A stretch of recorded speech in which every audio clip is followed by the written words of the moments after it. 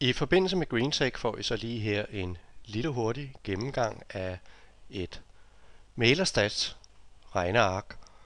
Og ja, Neonet køber 280 styks om onsdagen, småposter, og sælger 280 styks torsdag, småposter. Morgan Stanley ender med i alt at sælge 18 styks, og det var jo så i lukkeaktionen ganske interessant, i og med Morgan jo har ligget og nettosolgt temmelig mange aktier, og ofte er de slået til, hvor der har været brud af nogle linjer, lidt support resistance lines, og ja, min personlige mening om dem er, at det ligner short. Med tanke på, hvor de har fået lagt den største del af dem, så har man systematisk ligget og forsvaret sin short-position der nedad. Jeg vil ikke bruge mere tid på regnearket, men det er jo selvfølgelig lidt interessant. Der skulle ikke mere end 18 stykker til, og så fik man sat kursens lukkekurs på 17,5. Det i samarbejde med Deutsche Bank London. CSB, jamen de ligger også og leger lidt på denne vis. Og for at I ikke skal tro, at det sådan bare var tilfældigt en dag, at det her lille julenummer i lukkeaktionen foregik, jamen så kan vi se her, det er den 28. og småposter her lagt ud. Deutsche, Morgan eller Neonet.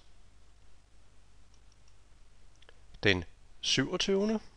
60 styks, som lige bliver sendt herned, 16,90 kroner. Den 26. 94 styks, 17 kroner og 10. Og det man lige skal lægge mærke til, det er jo selvfølgelig den her kurs heroppe, og matchen her, i og med matchen her, den hed 18 kroner. Jamen 5% for 18 kroner, så er man låst ude. Man kan ikke få lagt bud ind. I hvert fald igennem Nordea Bank mailer. Og så her til slut lidt follow-up på NeuroSearch, og det er 5 dages chart, 5 minutter. Og det jeg har valgt lige her, det er, at jeg har lagt en Fibonacci, som man finder ved at gå ind under de her værktøjer. Og så kan I se, at jeg trækker den herfra.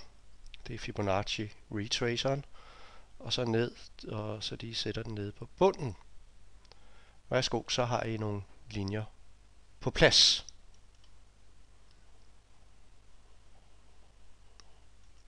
Her har jeg så valgt lige at fjerne Fibonacci igen, og så trække en rød linje herop fra toppen af og derudad. Men det der, det er et spike, og det går så hurtigt. Husk det i 5 minutter, vi snakker om her.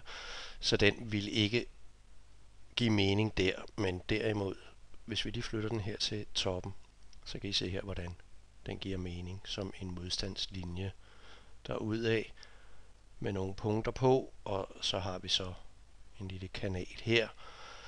Jeg vil ikke anbefale folk at forsøge at trade den, medmindre man er hamrende dygtig til lige præcis den slags. Det er en syg aktie, så vent og se, hvad der sker. Lad aktien og kursen falde til ro, og træf så en beslutning derfra.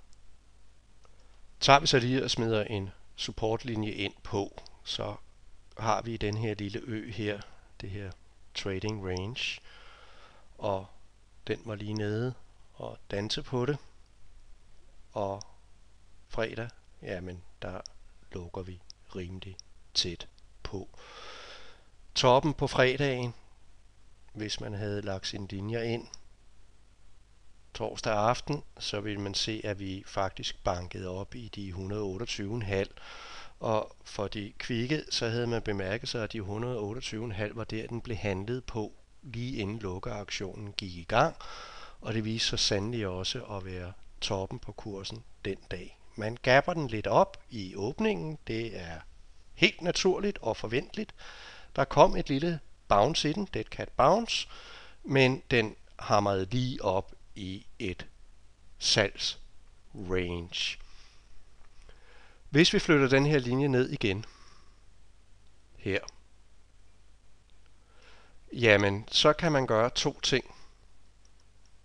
Og den ene det er, at man lige kigger en gang på formationen, og så siger man, puha da da da, det ligner sørmer en descending triangle. Og hvis det er den, der er i spil og kommer til fruition, jamen bruger vi vores målepind. Og ja, så vil vi se, at target ned vil være omkring de 100 kroner. Det er naturligvis ikke sikkert, det er det. Den kan som en sagtens danse op over og så rebounde.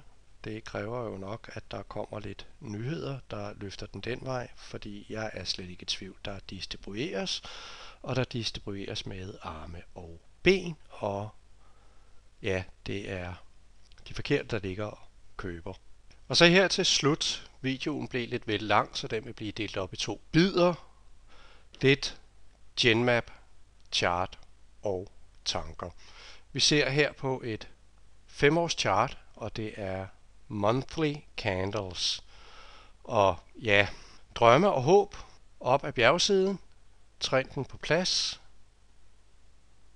op på toppen. Drømmene, ja, de lever jo nok i bedste velgående. Stor volumen på, måske lidt for mange på den bjergtop. Resultat hen over toppen, og så har aktien bare lige siden været i en nedtrend. Det er jo med TA som med FA ofte, hvad øjet ser, eller drømmene vil. Som med billedet her er der sikkert dem, som kun kan få øje på en smuk ung pige, og andre igen ser ikke andet end en ældre dame. Og hvor er de så egentlig henne af? Tja, fokuserer man her, så har vi den smukke unge pige. Øje, næse, øre.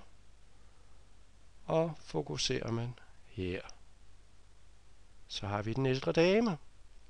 Øje, næse, mund. Her en nydelig uptrend.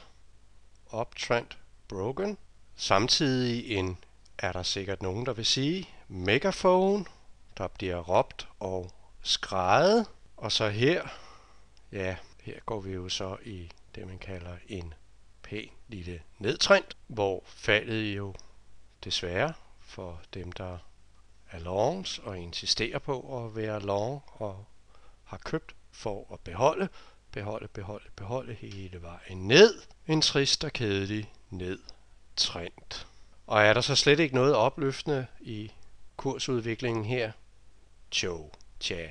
Ud fra et TA-synspunkt og ikke et FA, det beskæftiger jeg mig ikke med så meget. Jeg læser naturligvis regnskaber. Men ud fra TA'eren, så har vi 2 områder, som er lidt vigtige at holde sig orienteret omkring. Det ene ligger her, og det handler om volumen, hvor vi kan se en ordentlig spike på her. Og distributionsfasen, den er sat ind, og ja, når der er blevet distribueret fra de professionelle side, jamen så gør man klogest i virkeligheden at afvente, hvornår træder de ind og begynder at akkumulere. Akkumulationen, den kunne jo så se ud til at være begyndt her omkring. Der er en pæn stor volumen på her. Den ligger så heroppe, godt nok, men dog alligevel. Vi har også en pæn stor volumen på her, vi har volumen på her. Og her denne her måned har vi så en itchy mini, næsten totalt fraværende, jeg gider ikke være med-agtig volumen. Og ja, VSA, det man afventer, det man kigger på, det er testen. Og det var så lidt fra Se hjort over and out.